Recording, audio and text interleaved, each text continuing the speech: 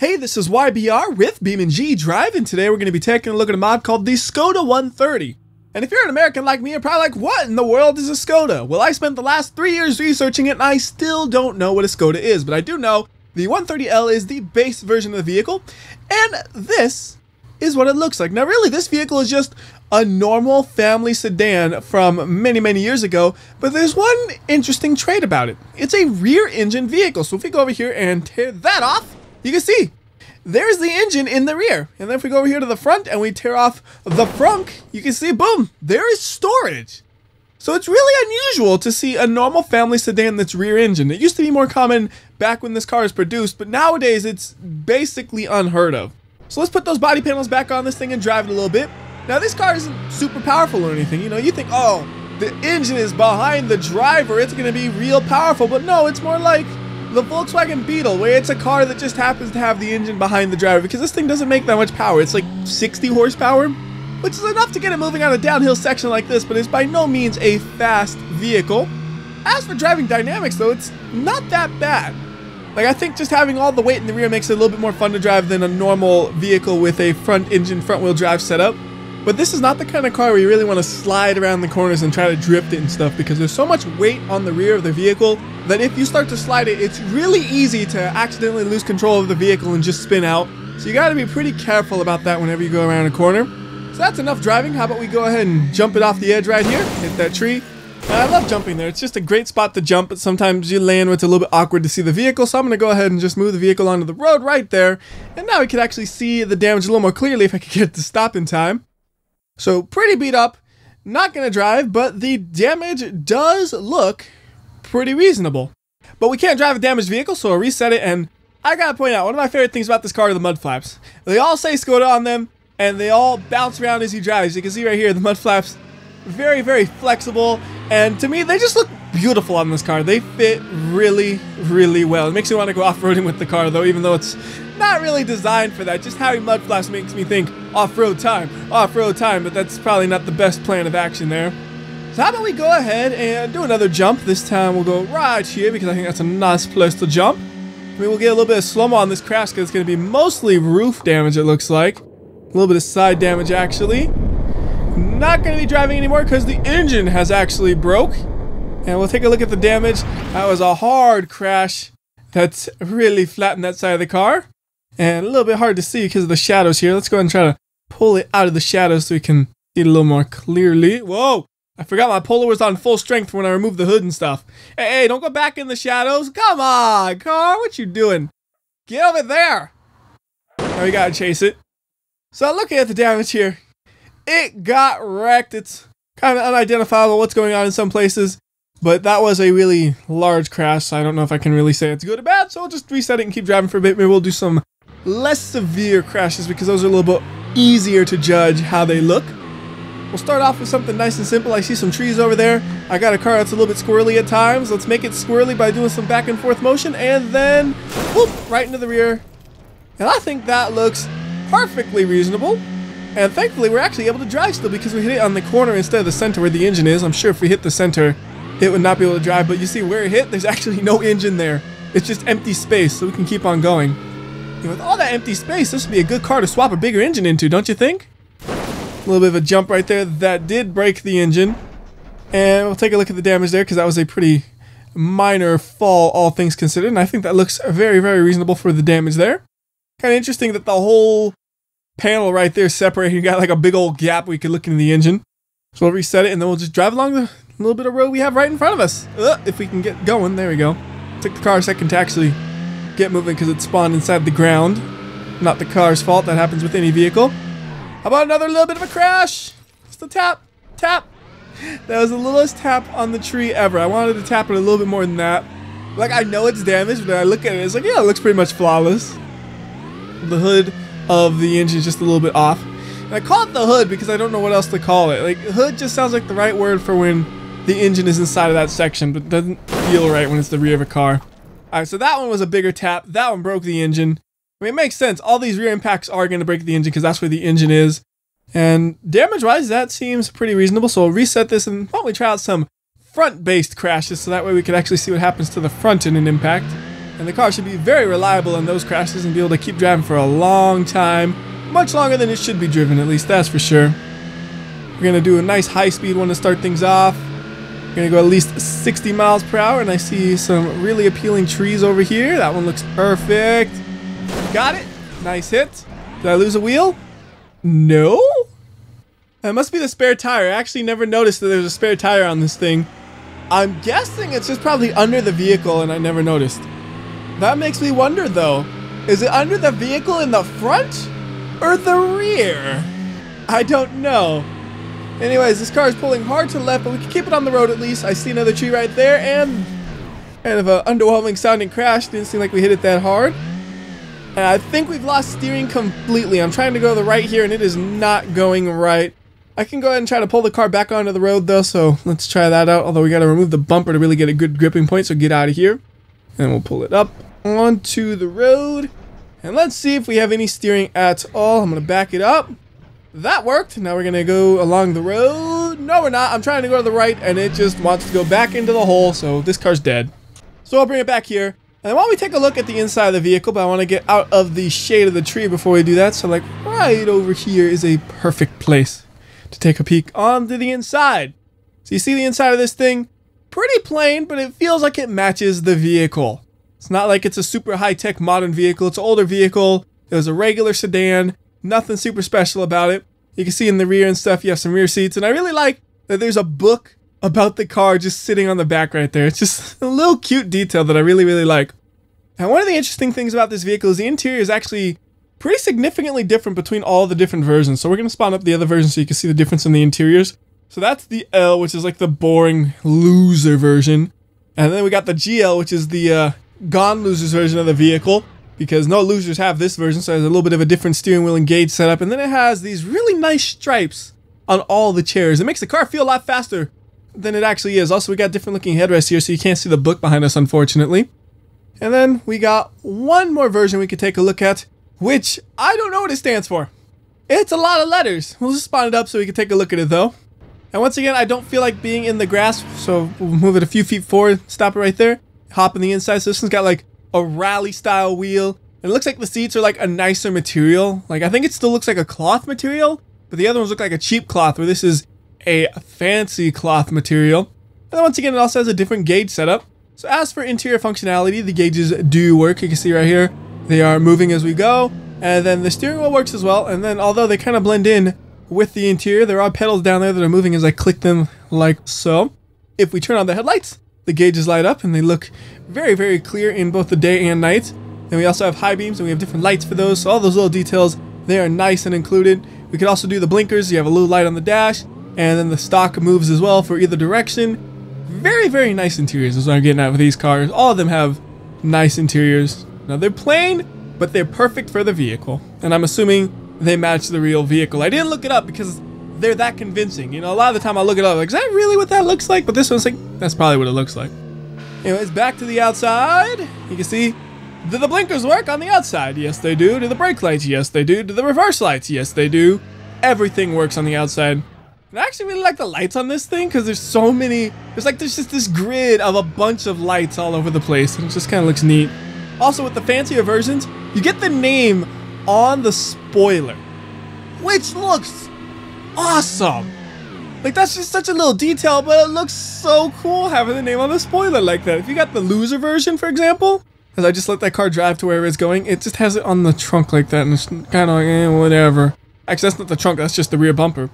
But I think this one has it on the spoiler as well. Yeah, see? That looks cool. All right, we're going to drive this one now because I lost my other one.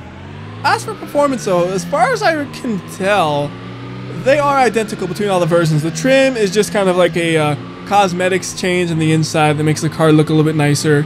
But it's still not a sports car or anything, even if you got the GLTZ VUB XL version that I was driving earlier.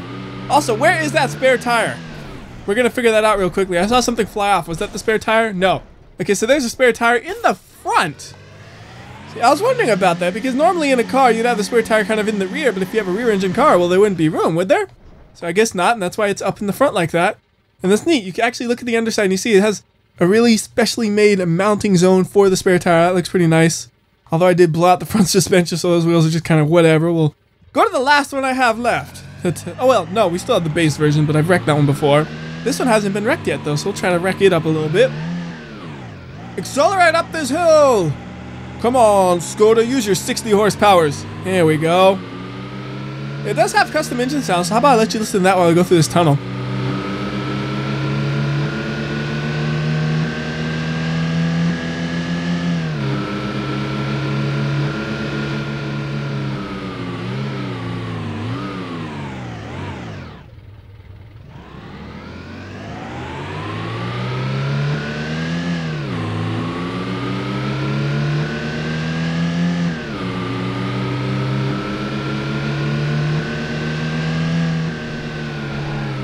And that should give you a good idea of how it sounds. So here's another crash. Ooh, it might actually still drive after that if I can pull it off the tree. Let me do this. Let me go ahead and do a save, reset, and then load. And that thing got smashed. And thanks to the rear engine setup, the whole front can basically fall off, but it can still put power down. We just can't steer at all. We're gonna basically go in circles no matter what I do. I'm trying to make it go to the right. It's basically going straight with a little bit of curve to the left. That's amazing that it's still driving at this situation, but we're not gonna get very far. That's it. That's pretty much as far as we got. How about we reset it and take one more look at that damage, because that is just a crazy looking crash right there. And yeah, the car crumpled a lot, but it was a pretty high speed, and this isn't the most durable car since it's an older car, so I think that could reasonably happen. And while we have the GLTZU BBBA version out, we can actually take a look at some of the other cosmetic changes. They're minor, but they are worth noting. It has a different front to it. So like if we go to the front of this one over here, you see it just looks different. That's all there is to it. Same with this one. It has a different front, although this one's all sad because it's damaged. We'll reset it. And a different front on that one as well. Just a bunch of options for the front of the car. I'm assuming it's just based on trim, maybe also by year as well. In the end though, I think I like the GL R2D2 C3PO version the best just because there's so much going on. Now, those lights don't come on when you use the high beams, but if you put on the fog lights with Alt-N, you can get those lights on and you just have so many lights blaring anybody in front of you. It looks hilarious. You even got a little bit of a light on the rear. Like, everybody's gonna see you. There's gonna be an astronaut in space like, what is that strange light? It's like, it's just my Skoda. Because it makes so much brightness. Whoa, whoa. I think I just bottomed out and blew out the suspension again. I did the exact same thing last time. Right there. There's just a killer dip right there that destroys suspensions. Although we can keep driving. They did a little bit of a flip, and I think, yeah, we still have steering, so we're good to go. Let's go ahead and crash into a couple of houses real quickly. Hello, house. I'm home. Was that the spare tire that came off? Yes, it was. Do we still have steering? Maybe on the left side? Okay, we got a little bit of steering on the left side, right side. Yeah, I guess we do as well. It's just not as cooperative as the left side. Keep on it. Keep on it. And we're gonna find another tree to crash into. I see a good appealing tree right up there. Nice 40-mile-per-hour crash. Uh-oh, are we stuck? Yes, we're stuck, so we're gonna do another save and load. So we'll save, reset, and load. Take a look at the damage. That thing is really getting beat up. What's it look like on the inside? The inside is faring very well for all these crashes because there's really not much of the front left, and the inside still looks like it should. And we got basically no steering at this point because I'm trying to go to the right. But as you see, we are simply circling in the left over and over again, so we'll just have to go ahead and reset this. And you probably noticed in all the crashes, it looks like the front is kind of popping off to the side, and you might be wondering, well, why is it doing that? That's because it's actually hinged at the side. So let's see if we can open this thing up and show you. Now, I'm pretty sure it's hinged on the driver's side. So if we grab it from this side and try to open it up, it should open. There we go. So you can see that's how it's hinged. So that's why whenever we get in a crash, it kind of pops up like that. It's because the hinge is holding it on, and then whenever it's crashed, the rest of it kind of crumples upwards like that. So if you're loading things into it, that does seem like a pretty practical way to do it, because if you open it from right here in the front, well, you're not going to be able to really get things in because it'll just be blocking everything. They could have also hinged it like a normal car's hood as well, I guess. But maybe they did it to the side because if you overfill it and it doesn't latch down properly, it doesn't flip open and blow your windshield out. It just kind of pops to the side a little bit and will still be drivable while you try to come to a stop before you crash. Because I would think you still have enough visibility right here to be able to not crash the vehicle. But if you didn't have visibility, this is what a crash would look like. Do a little bit of slow-mo on this one. And there goes all of my beautiful headlights. They're ruined. And we got a wheel flying off again. That's a spare. And we'll look at the damage right here. Got a little crumpled in the front right there, but there's not much there, so that's all right, I guess. And since we got 3 cars out here, why don't we have a little bit of fun with that? We'll tell the AI to go ahead and come at me, and we'll see how long we can avoid them. We're going to try to stay in a reasonably small area, though, so that way I don't just simply outrun them and they have a chance to hopefully catch me. But I will be doing some off-roading because, again, when I look at this vehicle, I think, man, that would be great for off-roading. How does the AI do for off-roading? Well, they're gone. Maybe we won't do that. I don't know what happened. The 2 stooges over here, they just crashed into each other. Okay, maybe that's too many cars for the AI. We need to separate them out a little bit. So I'll bring one of the AIs with me a little bit down the road, or he's just gonna drive off into the dirt. Okay, you can drive off into the dirt. Where'd the other guy go? He's in the dirt too. AI is so dumb sometimes. Come on, guys. Alright, looks like they're both finally coming at me. This guy actually has momentum though, so he might be able to rear end me because I'm not gonna be able to accelerate in time. Oh, this is not good. We gotta just do some maneuvers to avoid them. Cutting through the dirt. Nope. Oh, yep. There goes the pop in the front. Let's see. Can we see if we're in here in the front pops? Yeah, you can still see good enough to drive. No problem. As I mentioned earlier, I think you would be able to. Now I know you could be able to. Oh, good. We could drive through the stop sign because, yeah, I just drove through the stop sign. So I'm too distracted to actually pay attention to the AI. That's the bad thing. Like, I'm just kind of cruising along. Don't even consider them a threat. And yeah, that's why. I just kind of did a quick 180 and they crashed into a building. And they're gone. AI, you disappoint me. Alright, you know what? Let's do this. Front impact, let's go! Yeah! I will admit it was a little underwhelming, but it was still fun to watch. How about, hey, there you are, other dude. I'm about to say though, how about we go ahead and do some suspension test kind of stuff, so we'll make our way over to grid map. And I admit, I really want to do this just so I can see the mud flaps bounce all over the place. Because I think it's going to look really funny watching them bounce. At least, I hope it does. We'll also try to do the loop afterwards. I don't think that's going to go so well, but let's watch it do the test. Slow-mo activated so you can see it nice and clear. I think actually 4 times slow-mo is pretty good for this. And the mud flaps are doing it. They're bouncing all over the place. The car is bouncing all over the place. The car's going to flip over. Oh my goodness. The big suspension test is too much for the car. We need to do the smaller suspension test. Okay. So smaller suspension test. Try number 2. We'll again do 4 times slow and watch these mud flaps go. So now they're actually not bouncing as much because it can actually do this suspension test without much problem. It has a really soft suspension setup made for cruising, and it's actually going through this super smooth. Like, you look at the body of the vehicle, it's barely moving and the suspension is just bouncing through the bumps very, very cleanly. That was nice. I would assume this would be a very comfortable car to be in. I almost want to see that from the inside because it looks so smooth. First, let's see. Can we do this? Not quite enough speed. Not quite. Very, very close, but not quite. Let's see that from the inside, though, because I want to see how smooth it looks like in the inside. So full speed this time. And that, yeah, that looks really smooth because those are big bumps. And there's only just a little bit of jiggle to the car. Nice. And we're not going to try this again because I know it's going to fail. So instead, hop off the side, watch the dramatic camera angle crash. Oh, camera, what are you doing? It missed the car. It missed the car. It tried its best, though. Can we drive it all? Looks like we can. With the car really wrecked up, it can still do a little bit. This would be a really interesting car for a destruction derby, I think, though, with the rear engine setup. Because you don't have to worry about trying to protect the front. You just crash into everything with your front until you lose steering, basically.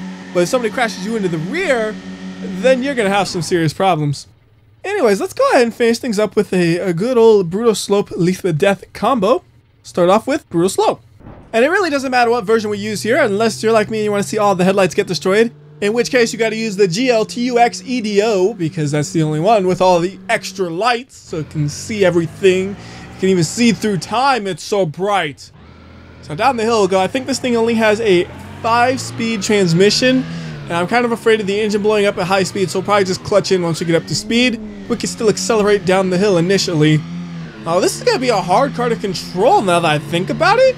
Because with all the weight in the rear again, as I said earlier, if you start to slide, it's hard to recover. That's going to be doubly true here. So we're just going to try to keep it straight. But yeah, it's slippery. You see right here?